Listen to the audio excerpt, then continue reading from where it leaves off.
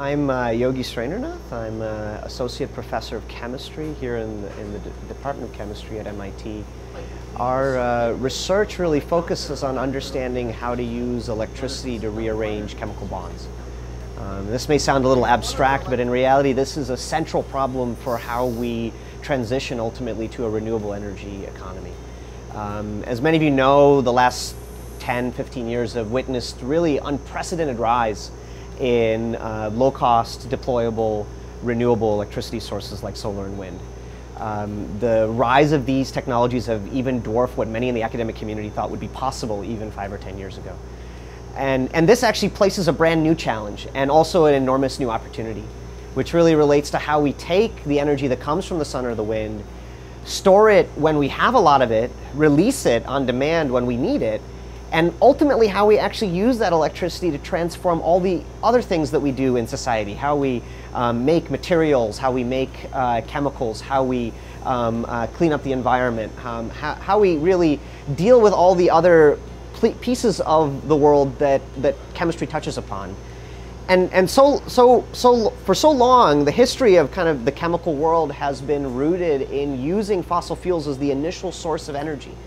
And in the future, that will no longer be the case. It will be these renewable energy sources that have grown to dominance that will play a central role in how we do chemistry in the future. And that relates ultimately to how we're going to be able to transition to a far more sustainable and economically prosperous energy economy. When you have yeah, so my interest really in chemistry and in energy problems in particular started pretty early on. I mean, I was always very environmentally conscious in general, but I think that this really sparked my interest in my undergraduate time period and when I was a graduate student here at MIT. It's in that time period that I really realized that there was a very, very great need for rethinking how we do chemistry.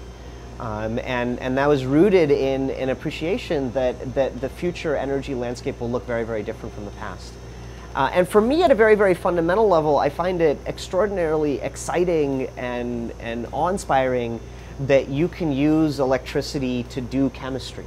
That's something that you know, there has been knowledge of in broad brushstrokes for well over several centuries, but we're only now having the tools to really be able to use electricity and control things at the atom by atom level. And that really offers enormous new opportunities in terms of how we deploy and use electricity to do new chemistry.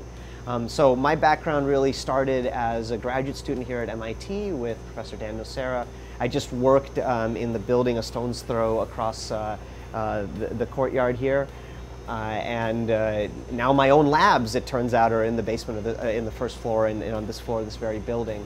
I then did a short postdoc at University of California, Berkeley as a Miller Fellow, and was extraordinarily fortunate to be able to come back to this wonderful place, MIT, to be able to launch my independent research program.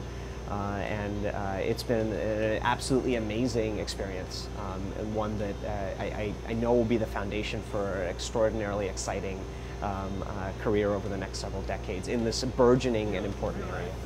MIT is a fantastic place. I was really fortunate to be thinking about a number of different institutions to come to, but at the end of the day, what really made MIT second to none, really, is the combination of people who are at the top of their research field in so many different areas, aggregated all in one place. And that, combined with an inherent collaborative spirit at MIT, makes it an ecosystem unlike any other for innovation. One of the things that I can say that has personally touched our research is the almost seamless ability to be able to take the basic science that we do that's on the level of an electrode material that's maybe only the size of a millimeter by a millimeter, and then present that chemistry and that new science to someone across the way in chemical engineering who can take that same technology and turn it ultimately into a device that can ultimately go into a next generation automobile or a next generation chemical process. So that entire process of innovation is something that's really only possible at MIT. And it's only possible because you have strength all across that value chain of innovation. The other thing I would say that really adds to that is that when you have scientists and engineers and people who know about the techno-economics of things all in one place, you have enormous synergies that also feed back into the basic science. One of the things I often found is unfortunate sometimes is that academia can very much live within a bubble where we focus on problems because that's what our colleagues in academia are focusing on. But at MIT, that's just never really possible to do, and it's really beautiful that we have the opportunity to look outside of our disciplinary sort of silos to understand where the real problems lie. And many times that actually builds into it new fundamental science challenges and new research directions that we would never really thought to pursue if we didn't have an ecosystem around us to find those challenges. And so that really has been, for me, extraordinarily gratifying at a basic science level. And it's also in the long term really meant that our science has a much greater likelihood of making a huge impact at a technology level and ultimately in the marketplace.